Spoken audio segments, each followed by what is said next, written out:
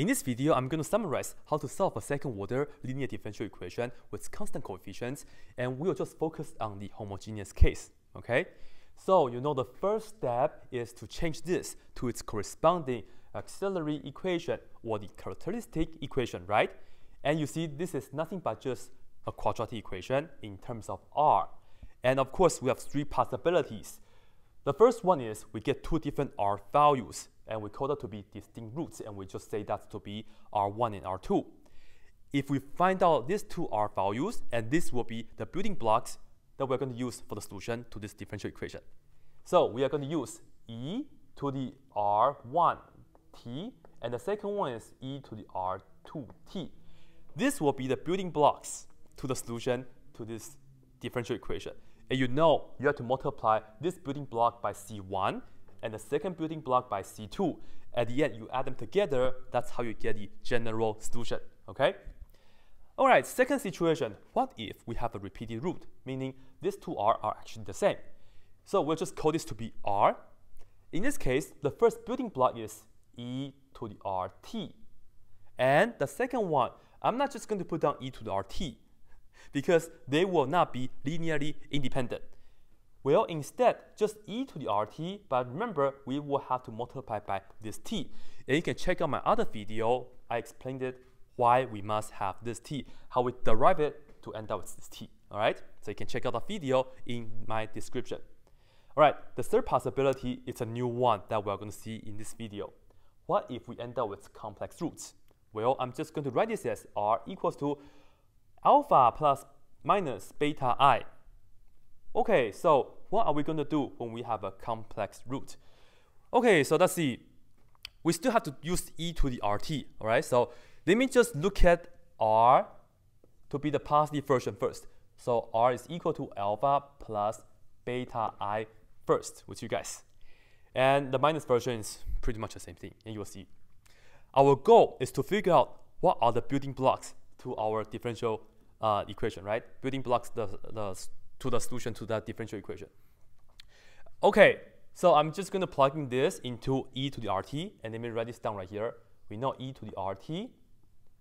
Right, all in all, we still have to plug in whatever R we have into e to the RT. But this case, the R is this. So I'll write it down as e, parentheses, R is alpha plus beta I, and then multiply by t. Okay, as usual, we are just going to distribute the t into the parentheses, and we see we have e to the alpha t. And because we're adding exponent, which is the same as saying multiply by e as a base, and the second part right here, it will be just t times beta and then times I, right? And let me write down the I first, like this. And then we are going to put down the beta t like that. Well, alpha and beta, they are just real numbers. So for the first one, e to the alpha t is just good. It's just real, so no problem for that. Let me just write it down. This is e to the alpha t.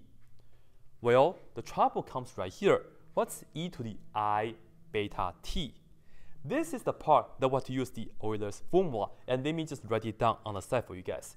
We know by the Euler's formula, and you can watch my other video, I show you guys how to prove that formula, all right?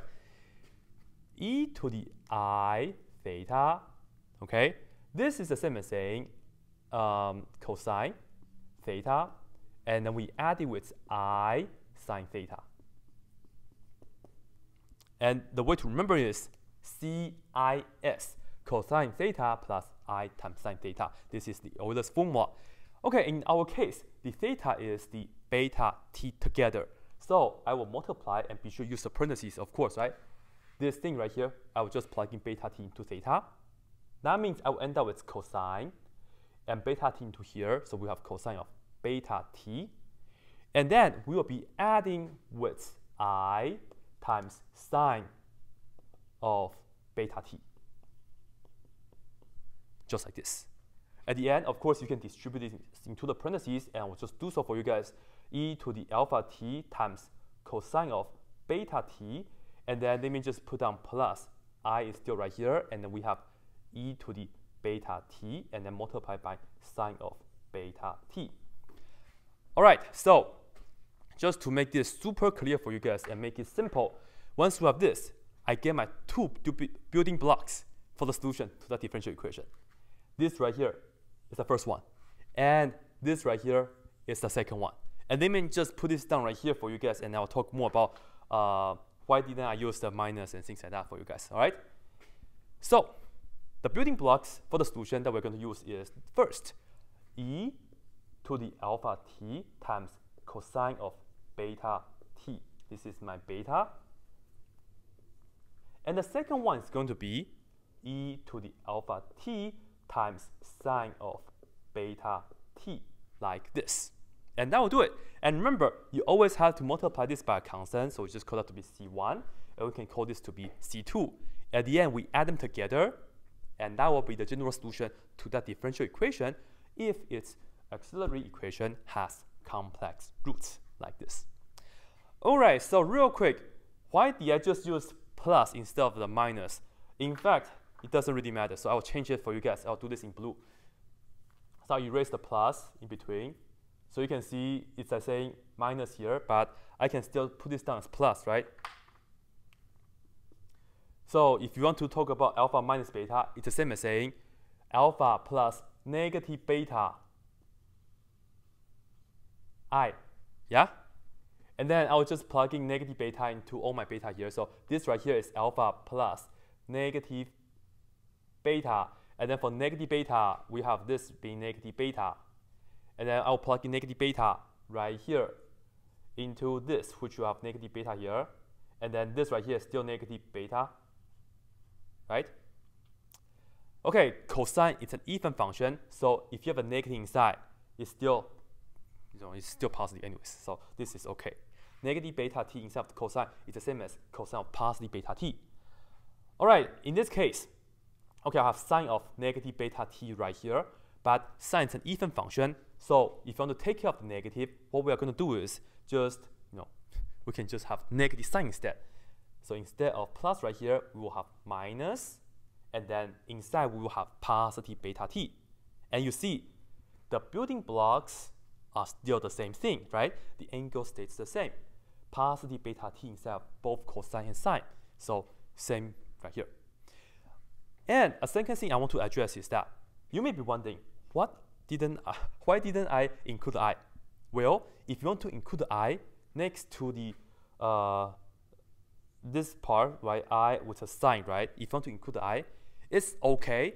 But remember, once you include the I, and you still have to remember to do the C1 and C2, and then you add them up together to construct the general solution. When you have this I, let me tell you, your C2 is going to be a complex value as well. So that this and that multiply, at the end, you end up with a real number. That's why you don't need to worry about the I if you don't want to. So let me just erase this and erase that, put a comma, first building block, second building block. And I'm going to show you guys an example right here. All right, suppose I want to solve this. Y double prime plus 6y prime plus 10y is equal to 0. All right, so now let's change this. We will have r squared plus 6r plus 10 is equal to 0. This is not factorable, and we can just use the quadratic formula if you guys would like, right? Anyways, r is going to be, by using the quadratic formula, we will have negative b, and b in our case is 6, right? So we have negative 6. And we will have the plus minus. We take the square root, and we put down b squared, which is 6, and then we square that. And then we will be minus 4 times a is 1. And the c value is 10, just like this, right? And then this is all over 2 times a, which is just 2 times 1.